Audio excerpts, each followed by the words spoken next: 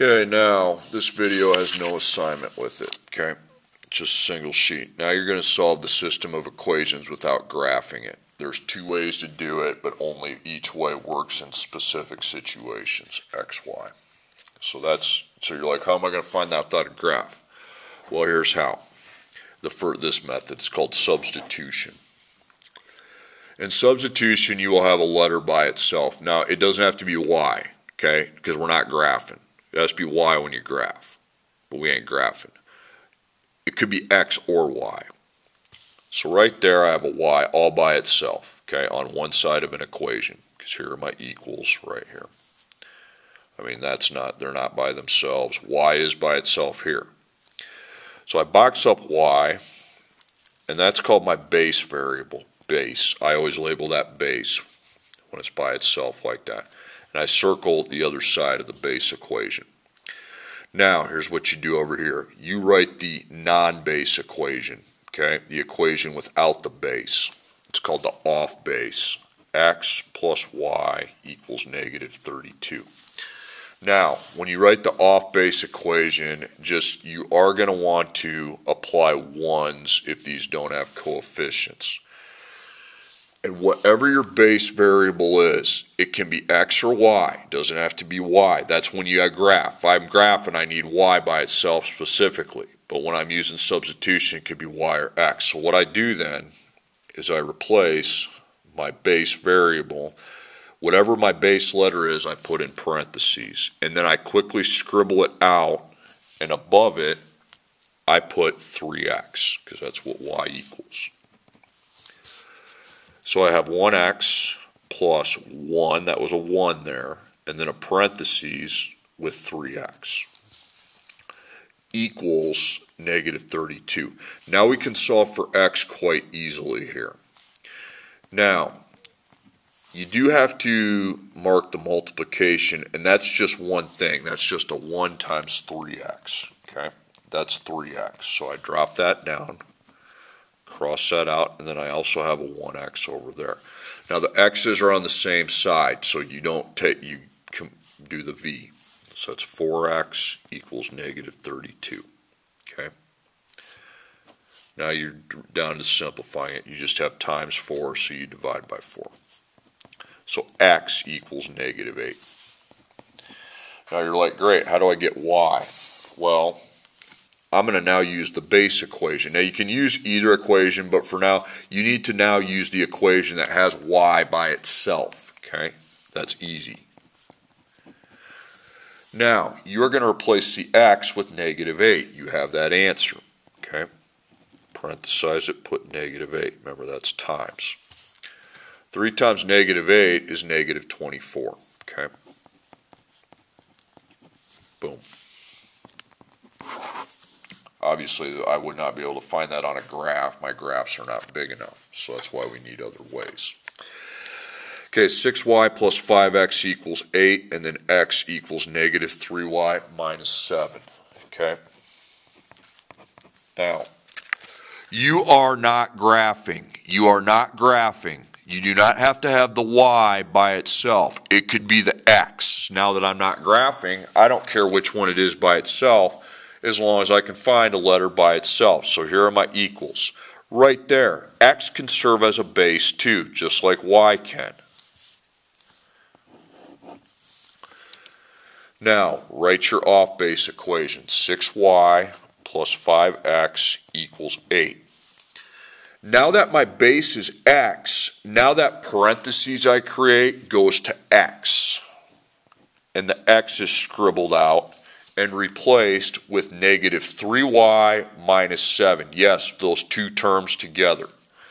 Negative 3y minus 7. So that is going into the parentheses. So we have 6y, c plus, c5. Now I open my parentheses and I insert negative 3y minus 7 before closing the parentheses. And after the parentheses has closed, we have equals 8. Now we solve for y, okay, y. So dot right there, make that a plus negative, and distribute, okay. So I take the 5 times negative 3y and negative 7. So that is negative 15y and negative 35. Negative 15y, negative 35. So drop the plus. I'm writing like crap. And then you have to add your 6y into the equation. Okay? Now, you solve for y just like you solve for x. They're on the same side. 6 plus negative 15 is negative 9y. I've still got the plus negative 35 and then equals 8. Now I can solve for y using the inverse operations. Okay? Meaning I have times and plus. So I get rid of the plus number. You got to add 35. 8 plus 35 is 43. Now, divide each side by negative 9.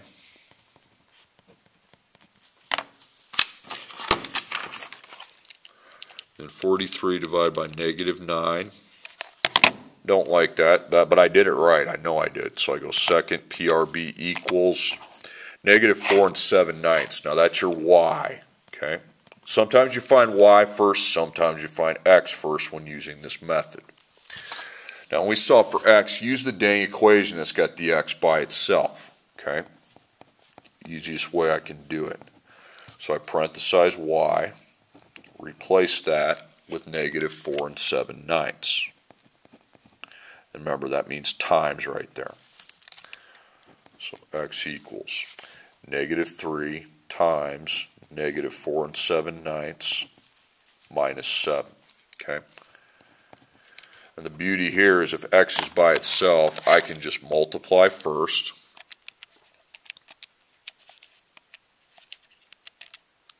(14 1/3), cross that out. And then I can just add, keep that on the calculator, and then you can just add your negative 7. Or minus 7, whatever you want to do. 7 1/3.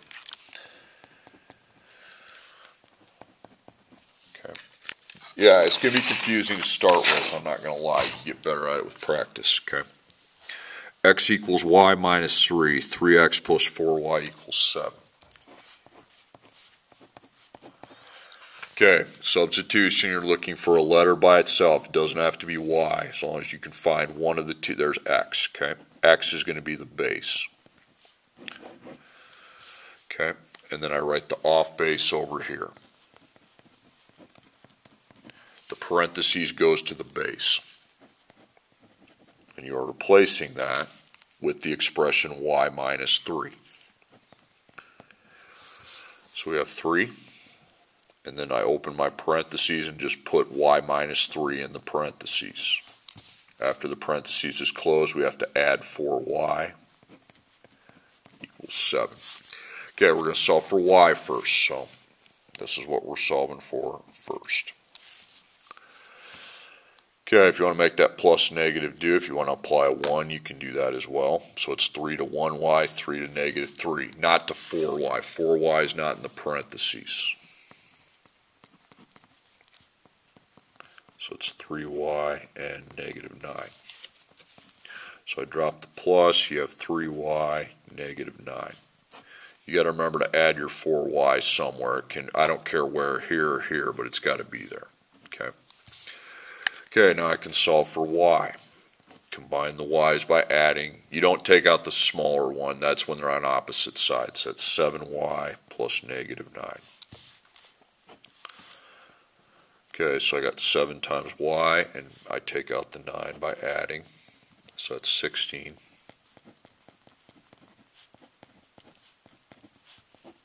Now this is a decimal, and I'm doing it right, I guarantee I am. Okay, that's crap, so I go second PRB equals, and y is 2 2/7. Okay, now solve for your x. Well, you got x by itself. Okay, so x equals y minus 3. Y is now out and replaced with its answer from over there. Okay.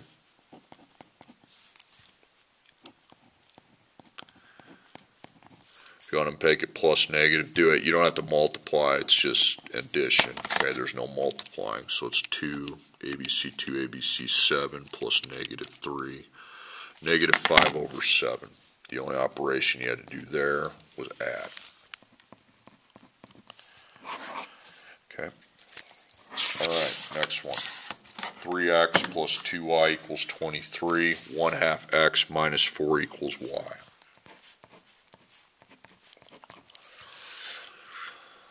Righty. Is you have a letter by itself, look carefully. It's just over here. That's okay. It's by itself, ain't it? Okay. So I write the off base. 3x plus 2y equals 23. Remember, these both need multiplying numbers. If they don't have one, I would apply a 1. Now, y is your base. The parentheses always is applied to the base. And we replace that with 1/2 x minus 4. So you got 3x plus 2. Now open a parentheses and put 1/2 x minus 4. Close parentheses, and after we close the parentheses, we have it equal to 23. Okay, we're solving for x. 2 is my multiplying number. I have to distribute it to 2 terms in there. So 2 times 1/2 x and 2 times negative 4. Okay, plus 1x negative 8 plus 3x. Okay, I combine my x's. 4x. So we're solving for x first this time. Whatever letter I end up with, that's where we go. Sometimes x, sometimes y. So you got times 4 plus negative 8. Take out your negative 8 by adding. That's 31. Divide by 4. 31 divided by 4 is a decimal, but it's not a bad decimal. 7.75 works. If you want to do second PRB equals, that's fine, but that's an okay decimal. That's an exact decimal. Find y. Use the one where the y is by itself. Okay. So 1/2 x minus 4 equals y, and we are putting 7.75 in place of the x. Okay. Now line it up. You got 1/2 parentheses 7 points times the parentheses minus 4 equals y. Okay, you got to times first. You got to do your multiplying first.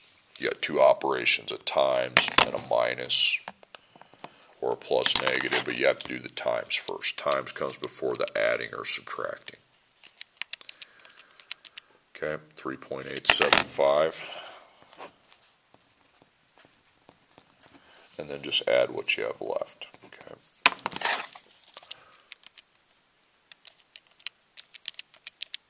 Okay. So